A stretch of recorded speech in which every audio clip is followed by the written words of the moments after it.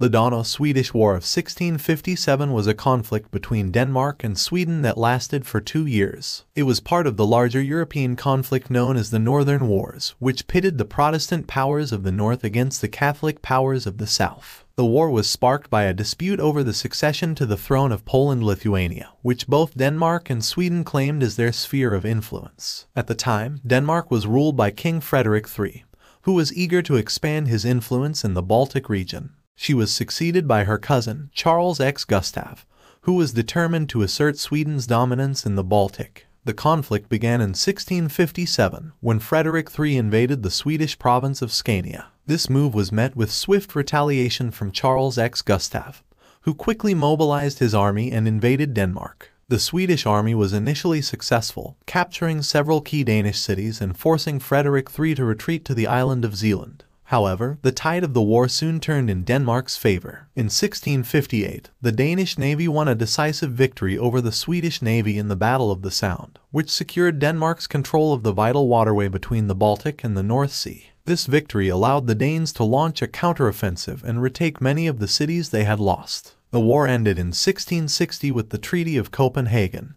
which was largely favorable to Denmark. Sweden agreed to cede several provinces, including Scania, to Denmark and pay a large indemnity. In addition, Denmark was recognized as the dominant power in the Baltic, and Sweden was forced to abandon its plans for expansion. The Dano-Swedish War of 1657 was a significant event in European history, as it marked the beginning of Denmark's emergence as a major power in the region. It also demonstrated the importance of naval power in this era, as the Battle of the Sound was one of the largest naval battles of the 17th century. Finally, the war highlighted the ongoing struggle between Protestant and Catholic powers in Europe, which would continue to shape the continent's history for centuries to come.